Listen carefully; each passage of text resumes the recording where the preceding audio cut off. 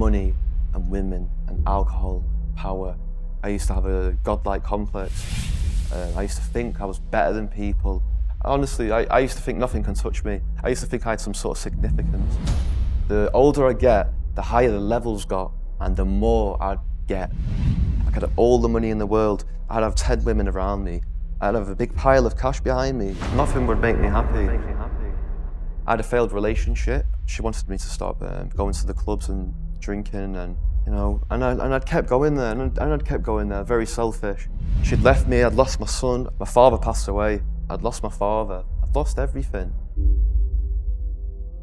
I go, Avengers 2 movie's coming out next week. We like Marvel. He loves Marvel. I feel like he knew that he was gonna die, and then like he told me, yeah, and my life suddenly changed from like being with my dad, then going through that, doing all this. I ended up becoming homeless. I ended up stealing, no ID, no job. I couldn't like progress. So I'm homeless outside Birmingham. I've got a little turtleneck on. I've wrapped the turtleneck over my head. It's like winter, I'm freezing. I've managed to like get the whole turtleneck over my whole body, and I'm shivering, man. A man called Mossin, he had approached me, and he was seen me on the floor, and said, "What's up?" I said, "Bro, please just leave me alone." I said, "Leave me alone." He said, "Come stay with me." And I said, "Why? And he says, "For Allah, Allah." And he says, "For Allah, Allah." And that was the first time in my life that, from the bottom of their heart, someone, wanted to help me because they just wanted what was best for me. Like, why me? I was very happy.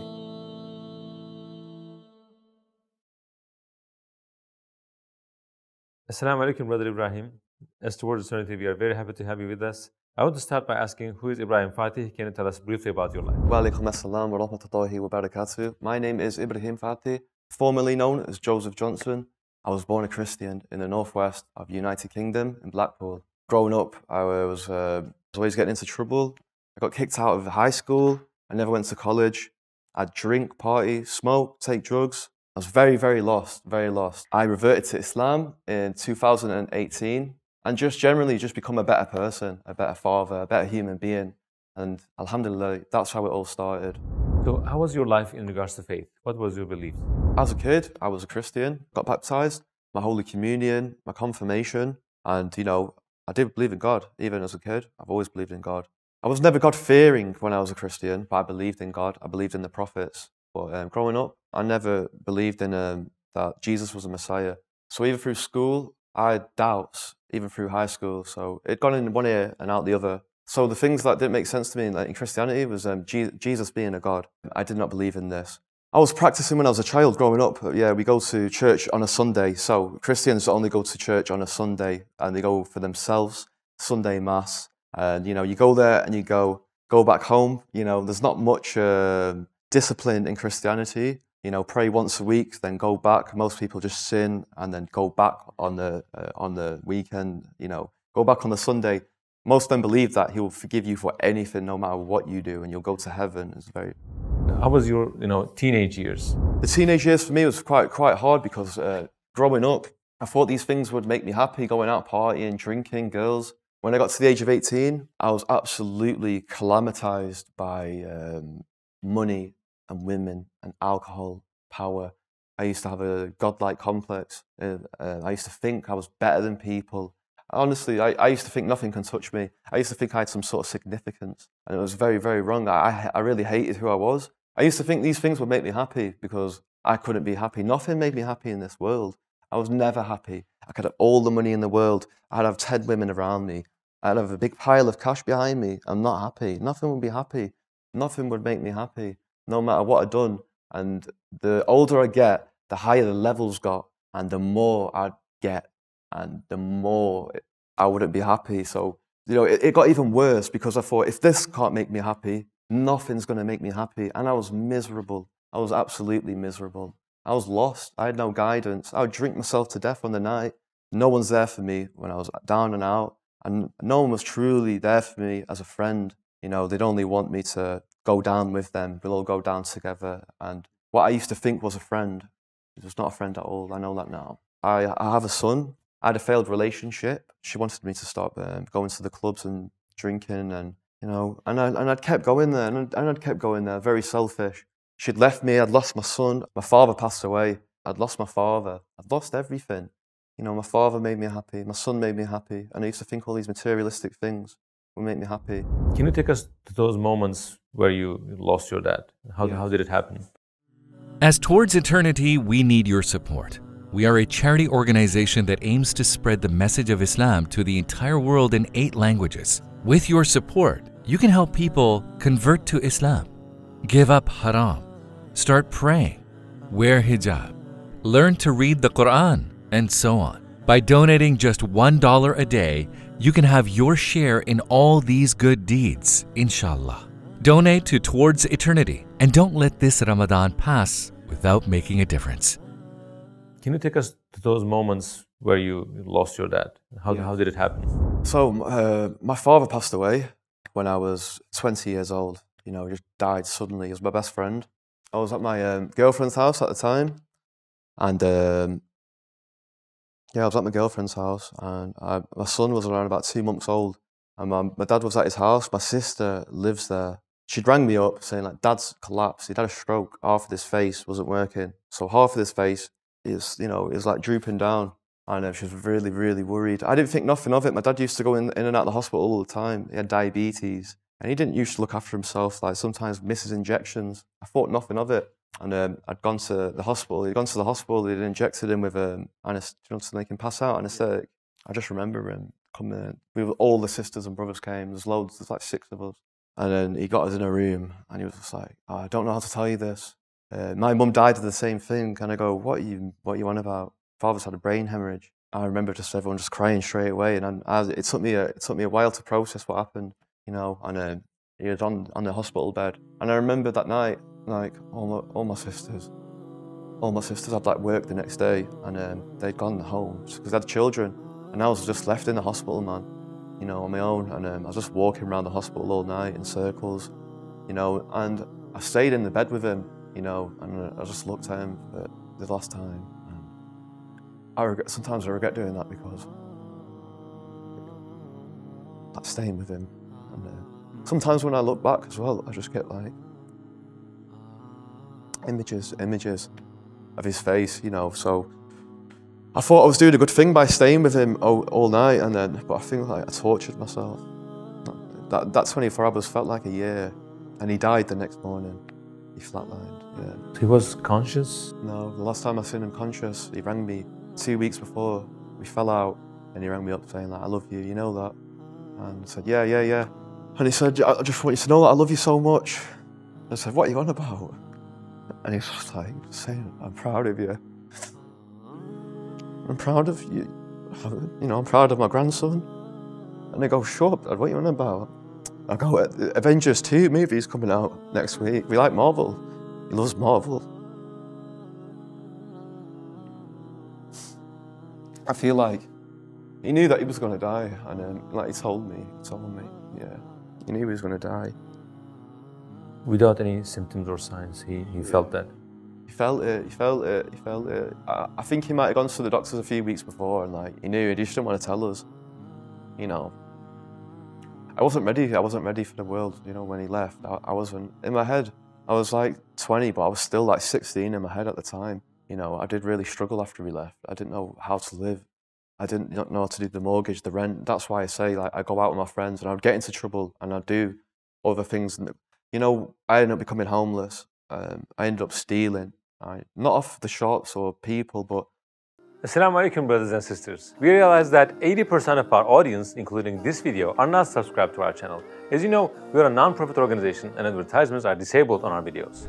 Towards Eternity is not just a YouTube channel, but also a madrasa. Here we try to educate ourselves and the youth Islamically. So the only reason we are asking for this is to spread the truth. It may seem like a small act, but inshallah, it will help us reach millions of people. Now let's click the like and the subscribe buttons, and let's together walk towards eternity. I did really struggle after he left. I didn't know how to live. I didn't know how to do the mortgage, the rent. That's why I say, like, I go out with my friends and I'd get into trouble and I'd do other things. I ended up becoming homeless. I ended up stealing. Not off the shops or people, but, I'd go to, like, places like Harrods or something like that where it's not going to affect anyone, only a millionaire. I didn't have a passport, I didn't have a bank account at the time, and I had no ID in my own government country. So I was stuck in the system, no ID, no job. I couldn't like progress, and I didn't have money to get a bank account. I mean, I didn't have a bank account to get money at the time, so I had to do these things I didn't want to do. And they put me in a hostel, and hostels where they put people who's like got no place to live or jail leavers. But I remember they put me in William Booth in Hull City. Well, why did you have to leave your house? Didn't you have a house? Because it was a mortgage. The house was mortgaged, and you know, it got sold off really. And when he died, I ended up in debt. We actually ended up in £5,000 in debt, all of us. My dad didn't owe money to the thingy, so we had to pay it. So your home was sold? It was sold. And then you became homeless? Yeah. As an entire family? My family, they have their own homes. I live with my dad, and they had boyfriends and children, and you know, ego, pride. I'm not going to go intervene. I didn't want to jump in with my sister, so I chose to just try and help myself. They ended up chucking me into Willie Booth. It's a bad place. And they ended up just getting passed around hostel to hostel, you know. And then that's when I started to go decline downhill, because I started spending time with, you know, just some different kind of people, you know, and my life suddenly changed from like being with my dad, then going through that, doing all this. Then eventually I'd start going to the clubs because I just wanted to get out there and get a bank account and get some ID, which I did. So I didn't even really used to drink. I did start drinking a lot when my dad passed away, because I was sick and tired, being sick and tired. Like, you know, I was hurting, and it got progressively worse. And then other things came in as well. You know, I started to go partying, doing other things, starting going to the club. That's what I mean. I started to you know, I don't like to say it, but I mean, you know, I started to do other things than drinking. That's all I would say when I was in the club. Did you ever, you know, sleep on the streets? Yeah, I did. And how was that experience? Not nice, man. Not nice. So Blackpool's my local town. Yeah. I'm from Cleveland, and there's no hostels for like people who are homeless, because quite a nice area. So I found myself being homeless, like full on, and then my government, my council, they wouldn't like help me, accommodate me. So I had to move to Birmingham. So in Birmingham, it's even worse. I go to the Willie Booth in Birmingham, the hostel, and Washington Court, and it's a different ball game in Birmingham. You know, the big lions, you know, the guys there, they're not. Some of them are not very nice. Get myself out of this hostel. I just stayed outside McDonald's. I just don't want to be around that. I thought I've been around people like that. That's in the past. I'm not doing it anymore, and I want to help myself. So I'm homeless outside Birmingham. I've got a little turtleneck on. You know, I've wrapped the turtleneck over my head. It's like winter. I'm freezing. I've managed to like get the whole turtleneck over my whole body, and I'm shivering, man. You know, I've got my head on concrete. The bottom of my spine's hurting in the morning, aching. And I was outside McDonald's in the Bullring, Birmingham. A man called Mohsin, he had approached me. He was Pakistani, Muslim. And he was seeing me on the floor, and he said, "What's up?" And I said, "Bro, please just leave me alone." I said, "Leave me alone," you know. And he said, "No. I said, you shouldn't be here." He looked at me. He said, what are you doing?" And then I tell him the story about like my father, and you know, and about the house. And Alhamdulillah, he said, "Come stay with me." And I said, "I don't really know you." I said, "You can have your own house." I said, "I've got a house. We do. We help a load of homeless people. There's a house, and they put like people in need in each room. There was an empty one with no one in there, and he let me stay in it." And I said, "Why? And he says, "For Allah." And when he said that, it made me smile. And I didn't understand at the time, because people I've been around in my life, they'll never do anything unless they get something in return. Or they'll never do anything of the kindness of their own back. You know, it was very, very nice. And that was the first time in my life that from the bottom of their heart, someone, you know, wanted to help me because they just wanted what was best for me. Then what happened that you took further steps towards Islam? Yeah, so I didn't know much about Islam. I studied Constantinople in high school. My brother Mohsin, he didn't mention Islam for about a month when I was there. People say I was groomed, which means he was pressured and manipulated into joining Islam. Well, people think you've been in jail. You know, it's very wrong. But the brotherhood, they just started picking me up, building me back up, and just building me up as a human being. Not about anything about the Qur'an. They didn't mention it once, I swear. Wallahi, they didn't mention it once. And they just builded me back up, getting me back in the gym, and just, you know, so I was at this point when they found me, you know, I was always very mentally strong, but I was shattered, I was broken. I was in bits. So it get me in the gym, just boosting my confidence really. And then the brothers started taking me out slowly in Birmingham. I was going down Hodge Hill, Handsworth, and all the brothers, like, they know me, and I'm not even a Muslim yet, and they're calling me brother. They're giving me hugs. It's like I've got a family. And mashallah, it was amazing. It was beautiful. All my life I've just wanted a hug, man, you know. And then I found that in Islam. And the brotherhood, you know, really drew me to Islam. I never felt the brotherhood like I had within the Muslim community. I never trusted any of my friends. You know, my friends would always try do dirty on me. Don't get me wrong, Muslims are not perfect, but you know, the majority, the God-fearing ones. We started talking about religion, and I love debates, religious, philosophical. I love having debates which is beyond human comprehension, whatever it may be. We're talking about Christianity, we're talking about religion. It's like we're having our own little speaker's corner. And he started to tell me to watch Ali Dawah and Hamza's Den, Muhammad Hijab. I'm trying to tell them why the Bible's authentic, and I can't say anything. And, you know, alhamdulillah, I cannot say anything. You know, and I agree. You were trying to defend the Bible? I wasn't trying to defend it, but I mean, they was trying to like put the Qur'an on me. I mean, at that time, you know, and I tried to come up with some sort of defense because at the time I was still a Christian, but I couldn't say anything. I agreed with everything that they said. Before Islam, I did not know that we believe in the same God. I did not know we believe in the same prophets. I thought they would believe in something else. And when I started to watch the Dawah, everything started to make sense to me. And you know, and mashallah, it was such a beautiful feeling that we believe in the same prophets. I was very surprised and shocked. Like, how is this kept secret from me like my whole life? How do I not know this? And I'd been lied to my whole life. Wallahi, I've been lied to my whole life.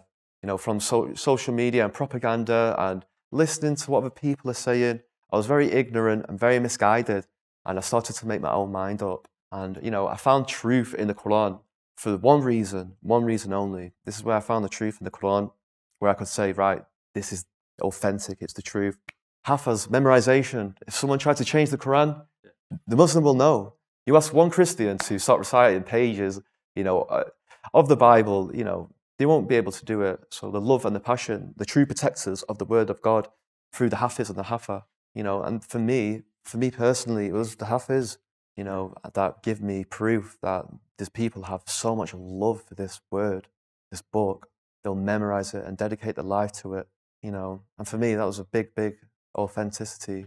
I started to meet other brothers, and I started to watch Dawah, and then I started to go to pray in the masjid and learn to pray. Before becoming Muslim? Before becoming Muslim. I wanted to like experience and see, like, you know, I was interested. You don't have to be Muslim to go into a masjid. Anyone's welcome. You can be Christian. Anyone's allowed in. It's fine. Alhamdulillah. And I just wanted to go see. I was very nervous. The first time I went into the masjid, I was scared. I was nervous because I was afraid that they was not going to accept me. And when I went in there, people come and hug me and kiss my head, and they just hug me. They say salam. You know. Were you hesitant about your looks, that they want? I was at first with the tattoos because obviously I'd heard that in Islam the tattoos are not allowed. I was thinking, how am I going to be accepted as a Muslim? It's going to be hard for me. I was thinking the Muslim might make it hard for me. But it was not true at all. Straight away, they say, Al-Ghafur Ar-Rahim, Allah subhanahu wa ta'ala is the most forgiving. It doesn't matter what you do before. If you revert to Islam, you're like a newborn baby. You're brand new, clean slate, all sins forgiven. I met a lot of men who was ex-drug dealers, ex-criminals, ex-murderers, and they'd come out and they repented and turned back to God. And these were born Muslims. And wallahi, these guys were so passionate to me. I have a big passion. I listen to them through mutual understanding. You know, in the UK, we all come from the same place, a lot of us. And these men who have reformed their lives through Islam, that's what appealed to me as well. I've seen people go through rehabilitation, mental counseling. So many times I've seen people try these forms of rehabilitation, whether it be mental health, whether it be drugs, addiction, none of it works. My personal experience is Islam is the only proven form of rehabilitation that I've seen to change a man, to bring him out of a dark place like that and change him from the heart, genuine, and just fill it with love. And wallahi and alhamdulillah, and I've never seen that before. And these, you know, mashallah, I've never said that. It impressed me massively. At this time, I'm watching Dr. Zakir Naik. I'm wearing my toupee. I've got the jubba on. I'm not even turned to a Muslim yet. And I'm listening to Mawlaya Wasali. You know, I'm listening to everything. Alhamdulillah, and I say, Bossin, he had a son, Zakaria. I said, I want to do the Shahada. I want to become a Muslim. And then you decided to take Shahada, and then you called your friend? I take my Shahada. I remember it like yesterday. I go to Green Lane Masjid in Birmingham. I choose Mohsin's son to take the Shahada with me because he loved me like a brother. And you know, like, I'm his protege. He's teaching me the things like his dad's teaching him. He's teaching me about Islam and the Qur'an. And I love him. He's part of my deen. So I got in there, and I swear to God, wallahi, when I was in the Christian church, when my dad died, after I'd done all these bad things, and I say the bad, I tried to repent and like, you know, oh God, help me, put me in a situation where I can get out of this and do some good. And I tried to repent and say confession. I'd gone to confession once and telling my confessions to some man in a box next to me. And I thought, this is not right. This is not right. I did not feel forgiven by God. I did not feel God. I didn't feel that God answered my prayers. And when I do my Shahada, Ashhadu Allah ilaha illallah wa ashhadu anna Muhammadan Rasulullah, you know, I felt forgiven. I felt solace. When I did that, I felt newborn. I felt rejoiced like a newborn baby. MashaAllah, MashaAllah. And I have so much love. And all the brothers, you know, they come hug me. But most of all, I truly, truly, truly felt forgiven. And that is what I was searching for. And I felt forgiven where I could start a new slate, where my past is not going to creep up behind me and torture me, you know, torment me, you know, because alhamdulillah, Allah is most forgiving, most merciful. So how was your family's and your close circle's reaction for your reversion? At first, my mum rang me, my sister rang me. They thought I was going to become a terrorist. She didn't understand it, so at first she wasn't supportive, not in a negative way, my sister as well, but now they're all, wallahi, they're all like pushing me. My mum saying how proud she is of me. And mashallah, that's all I've ever wanted. You don't know how nice it is like for your mother to say she's proud of you and your family wants to be with you, you know. So alhamdulillah, through Islam and the Quran, I've got my family back and my family love me. How did people react to your tattoos after you became a Muslim? So it's mixed opinions. You know, a lot of people, Al-Ghafur Rahim, very good perception. They've got a good understanding of the Quran and the attributes of Allah subhanahu wa ta'ala. Al-Hakam is the judge. Nobody can judge. But sometimes when I go to Umrah, you get the aunties. And I go, auntie, I'm sorry, astaghfirullah. You get the uncles and they go, but you know, yeah, some of the aunties and the uncles, they do that. But when I tell them I'm a revert, they go, mashallah, mashallah, jazakallah khair. But I say, look, you shouldn't do that though, because I'm a revert. If it was a born Muslim, you made a mistake. Come on. I said, Al-Hakam. Was it difficult for you to give up your old bad habits after becoming a Muslim? Do you think a person who wants to become a Muslim should not do so unless he or she is willing to give up everything bad in their life? So for like reverts or non-practicing Muslims who's thinking it's coming back to the deen, take it baby steps. Don't think about things like this. You know, you'll learn as you go along. You know, you're rewarded double for trying. So yes, 100%. And for me personally, it's a big lifestyle change. It took a couple of years. And to adjust to, you know, doing things sunnah. Music, there's a lot of little things. There's a lot of little things, okay? But don't be too hard on yourself. You know, just do it from the intentions and slowly by slowly, little by little, you'll get there. There's different levels of a mu'min believer. So it depends where you want to be. Everyone's got a rank, you know.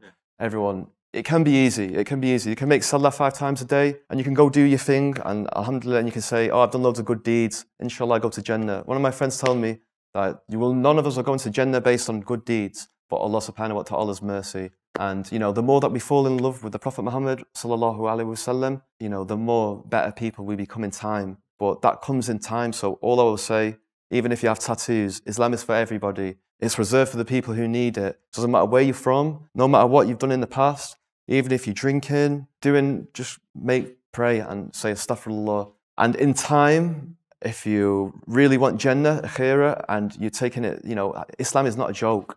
So when we're making salah and the more we study the Quran, you will fall in love and you will want to do this for Allah. So don't worry. Even if you're drinking, I'm sure slowly Allah will guide us, inshallah. Have you ever experienced an extraordinary event where you felt that you had a special connection with Allah? One of the extraordinary events was last year. I was very alone. I was in Hull City. I'd moved to Hull, and I started going to the mosque in Hull. And then I made a video just saying like I'm a Muslim on TikTok about a year ago now, 9 months ago. And then I remember just waking up and getting like 100,000 followers on TikTok, and then it went viral, and I felt so much love. My world opened, like, so much love from that ummah. And I was still afraid that people wasn't going to accept me. And, you know, and I also wanted to, like, I was very passionate about Islam. I wanted to try and show other people as well that Islam's peaceful. Since I've come online, you know, I had thousands of people blessing me about the tattoos, and that just, it just gave me more strength and, you know, more solace in the heart. And since then, I've had over 1,000 people mail me saying that they took the Shahada because, you know, because I've made the videos and I've shown them that Islam's peaceful. And then seeing it live and direct, it's helped them. It's helped them. So since I first made that video, over 1,000 people across my medias have messaged me who are non-Muslim, who have took Shahada or have bought the Qur'an and are studying Islam. They wanted me to try and teach them. So I've guided them to these servers, revert servers. I want Allah subhanahu wa ta'ala to save them. And if I can have any part to play to try and be there for them, inshallah, I'm there. So you have been to Umrah many times, but when you went to Umrah for the first time, what was the thing that affected you the most and why?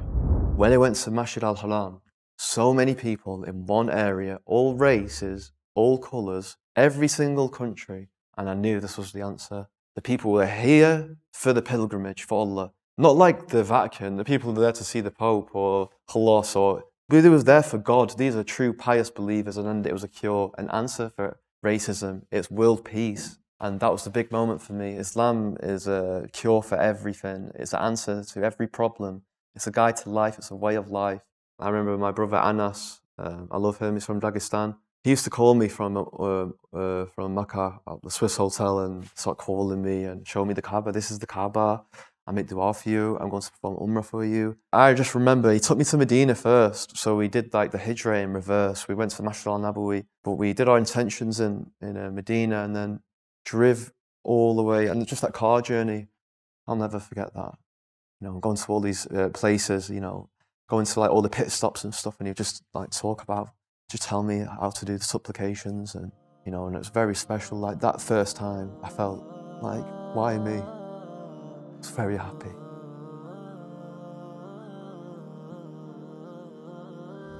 What was your purpose in your life before Islam, and what is it after Islam? Do you know what my purpose before Islam was? I didn't have one. I didn't have a goal. I didn't know where I was going in life. I didn't even know what to do. When I woke up, I didn't know how to be. I didn't know how to think. I didn't know how to be around people. I'd woke up, I was so lost, I didn't know what to do. You know, I was very, very, very lost, very lost. But now, inshallah, I want to slowly get rid of the tattoos. It's going to take time. And I've been traveling, so when I go back to Indonesia, I'm going to be settled. I get them lasered. I want to be a hafiz, a hafa. I want to recite Qur'an.